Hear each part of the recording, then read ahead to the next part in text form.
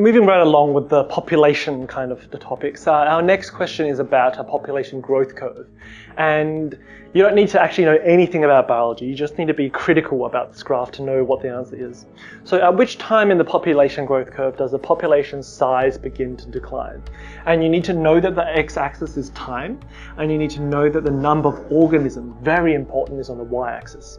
And if you have a look over here, if you have a look as for 1, we have an exponential increase. For 2, we have an exponential tapering off. And for 3, we have a flattening of the graph.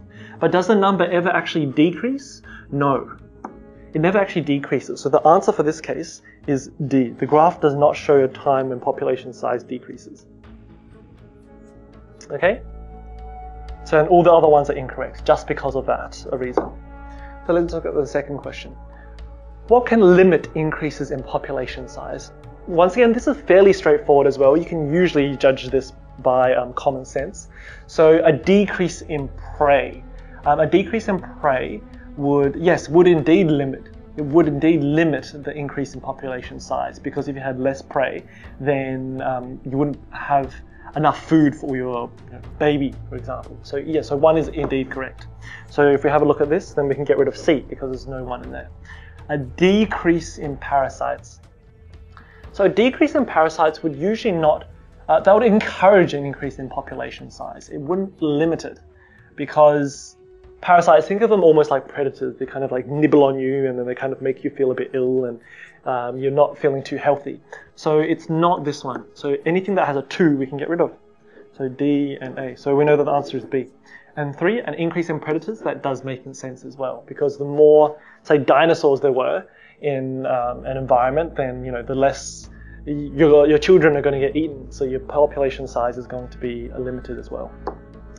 So this question, in a population of rabbits studied over a period of 6 months, it was found that natality was greater than mortality and emigration was greater than immigration.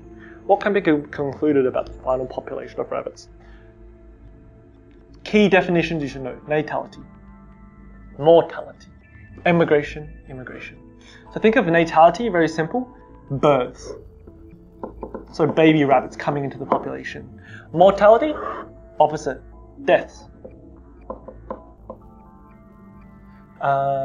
Emigration is rabbits moving out.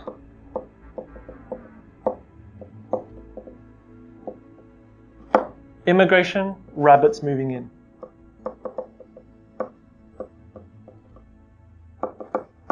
Okay, so what can be concluded about the final population of rabbits? First of all, we know that natality is greater than mortality. So births were greater than deaths. So therefore we have a net positive, don't we?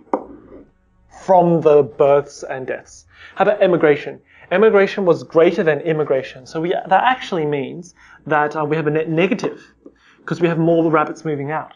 So we have a positive and a negative, but we don't know how big the positive is, and we don't know how big the negative is.